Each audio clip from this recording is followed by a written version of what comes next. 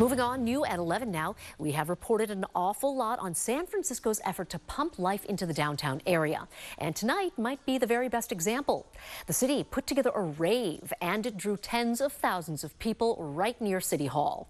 As ABC 7 News reporter Tara Campbell found out, it was a hot ticket.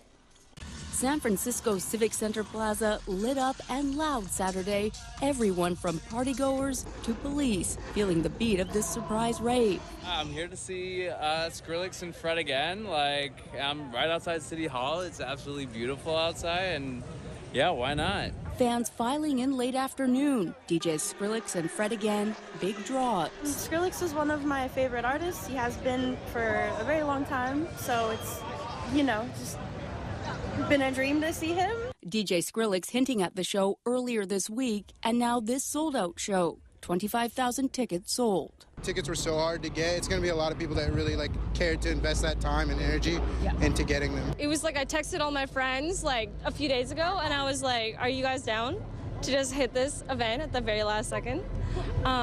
And then we did it. Have your tickets out, ready to go, please. And the city's counting on events like this to help bring back downtown. I don't think that there's really that one silver bullet when it comes to, revitalizing and reimagining downtown San Francisco post-pandemic, but having that consistent drumbeat of exciting events and activations is definitely going to be a big factor. Fences up and security high. The show shielded from the public and police presence strong. Just excited to be here with my best friend and to experience this, and I just wish everything goes perfect and safely and everybody loves each other and has a good time.